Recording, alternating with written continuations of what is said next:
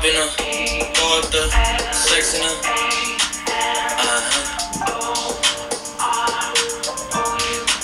And I can put you in. I can put you in. Hop in her, throw up the sex in her.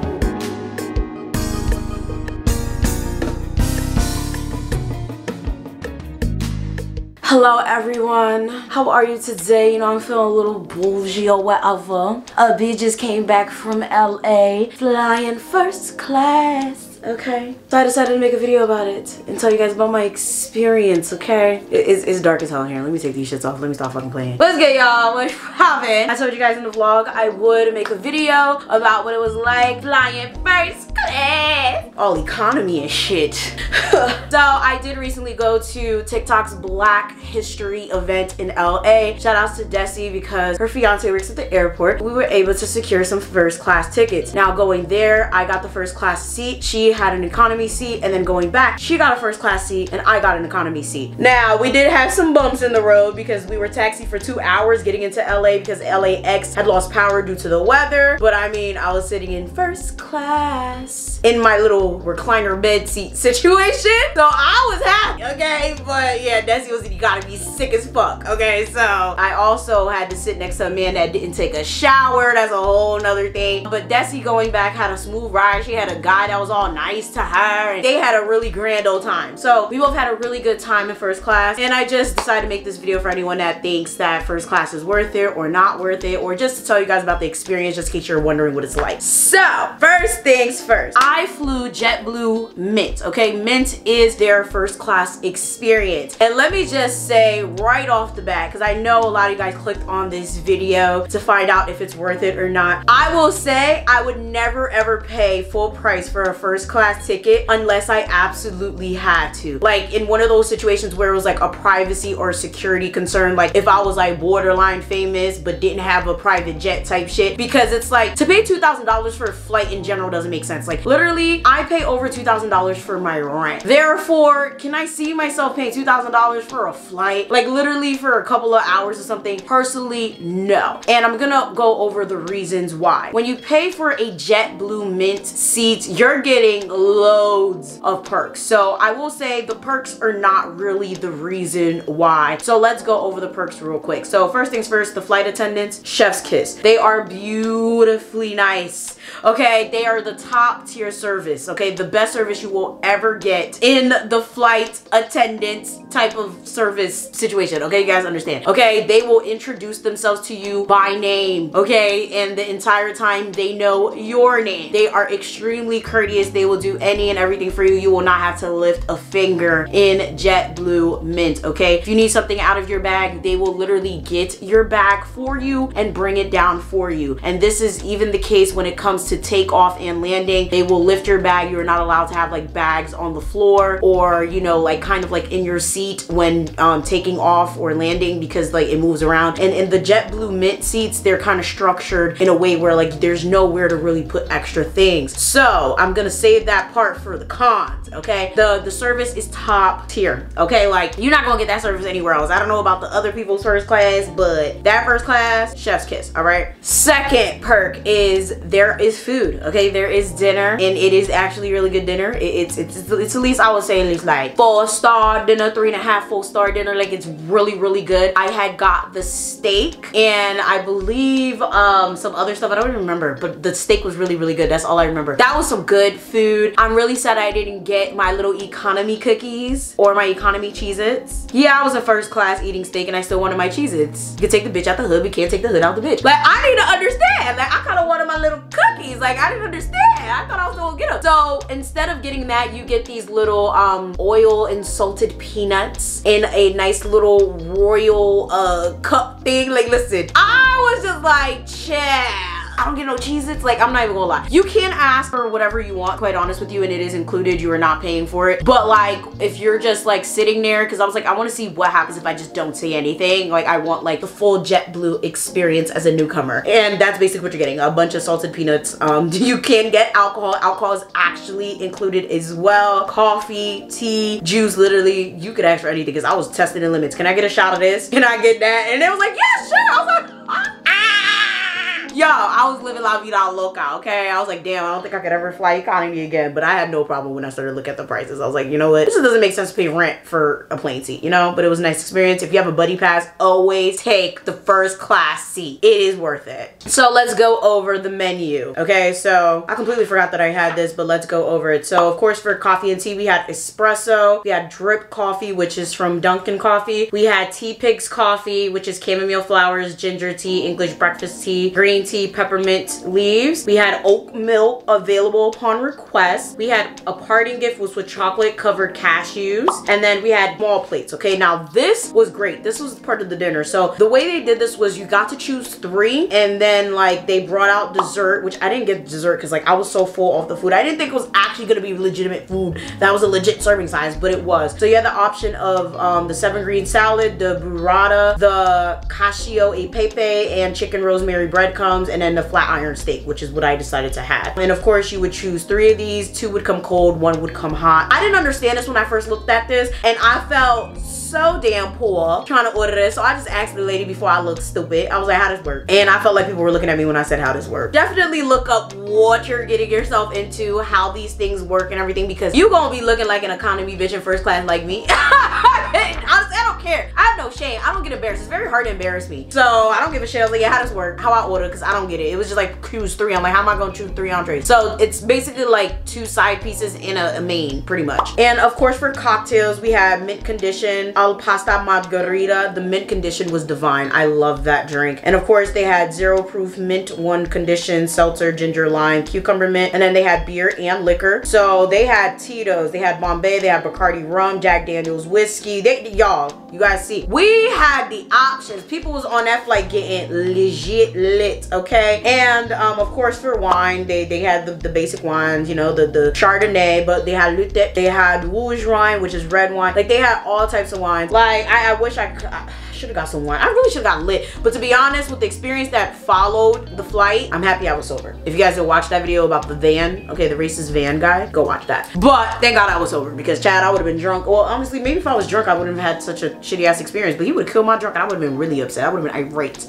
I would have been a hashtag. Anyway, what I really loved about being in first class, and also part of the perks, was care kit. I didn't know they do this in first class. Nobody's ever told me, because I don't think I know anybody that's really low in first class, or maybe I just never asked. Is, yeah, like I said, the care kit. So the care kit is basically like this little pouch of like goodies that they give you as soon as you get on board. They put in this cute little like gray thing, and they had socks in there, and y'all, these socks are literally probably some of the softest socks I've done ever worn in my life, and they're so comfortable and they're so cute.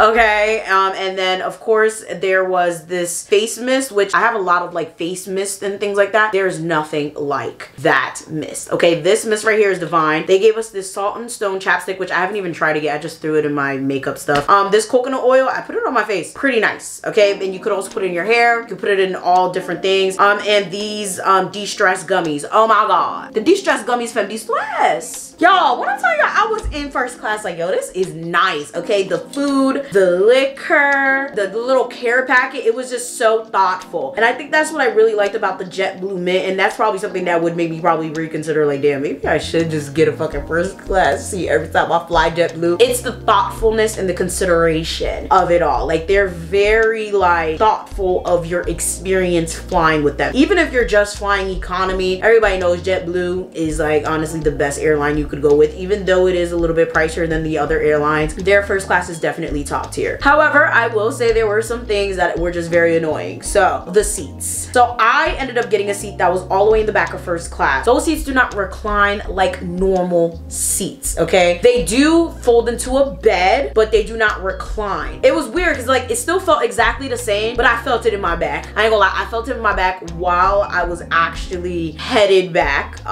you know, to the hotel. I was like, yo, my back actually hurts like hell because I wasn't able to recline. I had to either lay down or sit straight. I don't know how to explain it. If anybody's ever had a seat that can't recline, y'all know what I'm talking about. Like it'll probably like go back, but it won't go back, if you know what I mean. I really did like the fact that the seats do turn into beds. So that's one really amazing perk of first class, like the beds. Okay, yes, they turn into beds, guys. The seats turn into beds, and then your screen is literally the size of like, I would say like maybe a 15-inch MacBook, like about big as shit. I didn't really watch TV because I have an iPad, I have a phone, and I was really trying to go to sleep, but like beautiful. The Wi-Fi on board is really good as well. I was able to go on MySpace. I said MySpace. I was able to go on Instagram. I was able to text people. I was able to keep doing what I needed to do online on board, which was really, really great. And if you want to watch a movie, if you want to do whatever it is on the screens, you can do so while laying down in first class. Like, can you imagine like literally a full-fledged bed? I'm not talking about like any little bit of crunch. Even though I had a seat that did not recline, the bed, like you literally could recline your seat down to the point where it is a bed. Okay, and I'm 4'11". I still had so much space. I believe if you're literally about 6 feet, you can definitely fit yourself into that space. It was so much leg space. It was just so much room in general. It was unbelievable. And the final perk would be massage. Yes, not only do these seats recline very well, and they're also pretty damn comfortable, and you get this nice screen that's like the size of a MacBook screen staring right at you, and you get amazing Wi-Fi with amazing service, with flight attendants that know your name, and salted bougie peanuts with unlimited liquor and unlimited food. You also get a massage seat, boys. This shit was lit. But if only my massage chair worked. So now we're getting into the cons. Like I said, my massage chair didn't work. I don't know why the fuck it didn't work. The massage function just didn't work for me, which is kind of disappointing. I don't know if Desi used hers. I should ask her. I don't know. But it didn't work for me. I was kind of very annoyed by it, but I mean, what are you gonna do? I do not bitch cry or complain about things that cannot be changed. It is what it is. It didn't work. So I just enjoyed what I could. Second con would be you cannot really have anything on the floor in first class. As much leg space as there is, it's just very uncomfortable to have anything in front of you, and your flight attendants will come around and try to pick up anything, like any bag or whatever in front of you or around you that you have, because it's just the way it's structured, it just doesn't work. The next thing would be the lighting. As an influencer, you already know I have to have my lighting. Okay, I was gonna vlog first class, but it was not working because the lighting was so trash. Yes, I could have did the little overlight situation, but that brings me to my next con. First class is not height friendly. Okay, now this shit might just be subjective. Okay, no, I don't care. I feel like in regular economy, because when I was flying back, I'm like, okay, I could reach things just fine. But for whatever reason, in first class, everything was just bigger. Like I couldn't reach my light. I couldn't reach anything above me, like the little fan thing. Because I was hot. Okay, I was really, really hot. I couldn't reach my fan thing. I'm sitting here taking off my hoodie. I'm sitting here stripping. Girl, like it didn't make sense. Like it didn't make sense. I didn't like the lack of temperature control because I couldn't control it. So it's just like, bro, like I don't like it. And yes, I could have just asked the flight attendant for help, but I felt like certain points I was just looked at as an outsider because like I just looked like I was in economy sitting in first class. I don't know what it is. Like y'all know what I'm talking about. You know that beamer like just beaming at you. I don't know. It could have just been me though. It was probably just me being self-conscious, to be quite honest with you. But we are flying to LA, and people in LA, especially the transplants as you guys call them, tend to be a lot more pretentious and a lot more judgmental. So it could have been all in my head. It could have not been all in my head. Nonetheless, I should just ask for help. And that brings me to my next point, the fucking tray. The fucking tray. I did not like how hard it was to get the tray out. Getting the tray out was a task. To this day, I don't know how to work the tray in first class. So the trays are not like other first class trays where, you know, it just, you know, flips out easily. Boom, boom, bam, boom, boom, boom, bam. It's kind of like on the side and you have to like pull, swipe. I can't tell you. I was literally sitting there Googling how to take out the tray. But luckily, the lovely flight attendants took it out and put it back for me each time. Cause that I was not able to do. And what pissed me off is this dusty ass, smelling like ass nigga in first class saw me struggling with this tray and didn't think, oh, she needs help, let me help her. He literally saw me struggling, whipped his tray out and put it back. True story, bro. So it's just like, I don't like this. Like, that guy barely spoke to me. Like, I was trying to make conversation with him when I first came on board, and like he was kind of like being short and being like, I don't want to say rude because rude isn't the word. He was just being like, oh yeah, I was like, oh my god, this is so cool. Like, this is cute. Wow, they do. Oh wow. It's like, yeah, duh, bitch. You never been in first class. Like, I swear that's what I swear that's what it was giving. But again, it could all be in my head, guys. It could all be in my head. But nonetheless, certain things I feel like we should get a crash course, okay? Whether we're first class or economy, they could be like, this is how you pull out your tray. This is how you put on your seatbelt. Because they do that. Wait, they do that for seatbelts, right? They'd be like, okay, you put on your seatbelt like this, you unlash it like that. Why can't we do that with the trays? Because I had the same issue with the exit row. So flying back, thankfully, I got an exit row seat. Oh my god, I had so much legs, right? I love an exit row seat. And the exit row seats had flip out TVs and flip out trays. You already know I couldn't do it. Why didn't they give us a little mini tutorial of how to flip out the tray and how to flip out the TVs? They need to take into account that some people are flying for the first time, some people never flew their airline before, and some people just slow, like me. So damn, I wish we had a little mini tutorial. You know, also with first class, I wish they would have told us what was available, how to do this, how to do that, how can I get my Cheez-It crackers from economy. You know, I'm in first class, but apparently we were able to do that because at the end, the you know, ass smelling nigga was asking for certain things. They're like, oh yeah, we would love to, but we just ran out. I'm like, so we could just ask for the economy snack? So listen, they need to give a nice little FAQ, order our snacks, order this, do that, because literally these were just sitting in the whatever, like they were just sitting in a pocket. So like you kind of just have to figure it out, like, oh, menu. Like, I didn't even know what, I was like, oh, menu? Oh shit, they did tell me food was included. They did tell me liquor was included. It was Desi's fiance that kind of told her, and then she told me. I would have never known. 1, look into it. 2, JetBlue, if you're watching this, please give us a little poor to rich bitch.